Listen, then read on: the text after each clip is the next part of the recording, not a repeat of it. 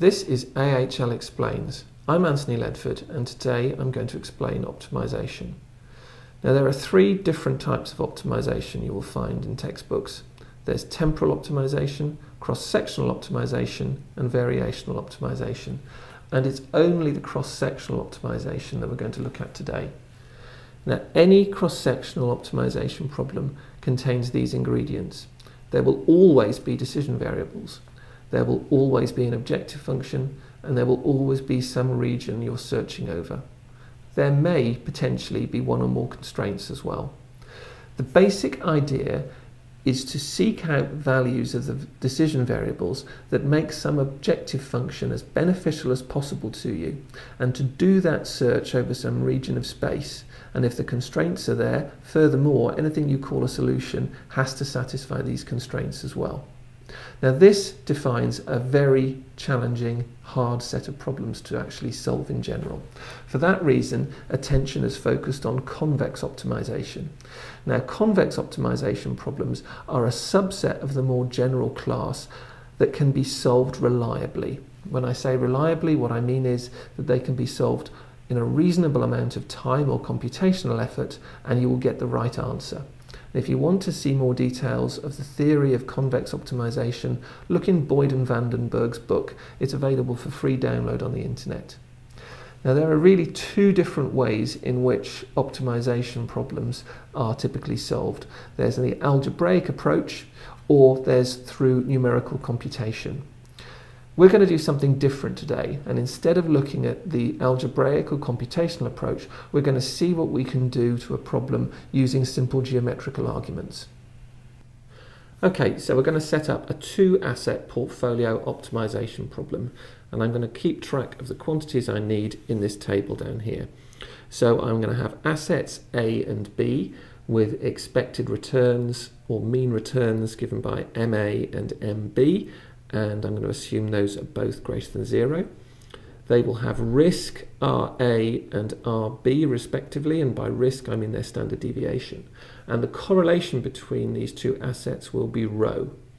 Now, in order to set this up as an optimization, I need to introduce decision variables, and those are going to be my portfolio weights, WA and WB. Now, the portfolio expected return is therefore WA times MA plus WB times MB, and the portfolio risk will be the square root of this expression that involves the individual risks and their correlation. Okay, now I've got what I need to set up the optimization problem. So what I'm going to do is choose weights WA and WB in order to maximize the portfolio expected return, subject to the portfolio risk being constrained to be less than or equal to R lim. And the region I'm going to search over is WA greater than or equal to 0 and WB greater than or equal to 0, i.e. I'm not going to allow any shorting in this portfolio. So let's draw out a set of axes now. This one is WA, this one's for WB. I have the origin here. The first thing to do is to note the region we're in. It says that both WA and WB are both greater than or equal to 0, so I'm in this quadrant. Anything outside that quadrant is illegal to me. The next thing I'm going to look at is the risk constraint. Well, this risk constraint actually corresponds to an ellipse, and I'm not going to draw the whole ellipse here. I'm just going to draw this section of it because I'm only interested in this quadrant. So any point on the inside or on the surface of this ellipse corresponds to a portfolio that satisfies this risk constraint, and anything that is outside that risk ellipse corresponds to a portfolio that will violate the risk constraint and is therefore illegal to us. The next thing I need to add is the objective function, and to do that, first I need to add in the expected return information from my two assets. So I put MA here and I put MB here and draw these lines across, and that leads me to this point out here.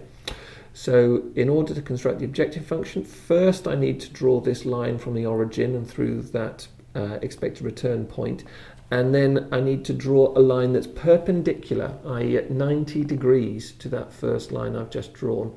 Now this line here represents the objective function, And because I'm trying to maximize the objective function, maximize the return, what I'm interested in doing is keeping this line perpendicular to the first one, but pushing it as far as I can away from the origin. So let's just consider this version of the line here. Any point that's on this section inside the ellipse corresponds to a portfolio which doesn't violate the constraints.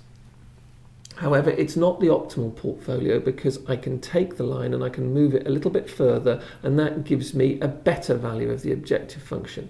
So remember, I'm trying to push this line as far away as I can from the origin. If I push it too far though and I get it out to here, I've actually left my risk ellipse behind. There are no points on this line that intersect with my red ellipse here. So this line is no good because it violates the constraints. I've pushed it too far from the origin. Okay, let's backtrack a bit. If I bring this line backwards now until it just touches the ellipse at this point here, then that actually represents the optimal portfolio.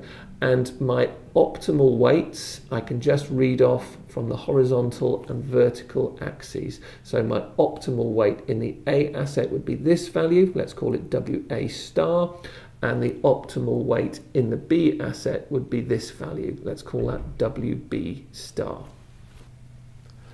Okay, that's all I want to say today about optimization. I hope this geometrical treatment has given you a different insight to what's going on. Thanks very much.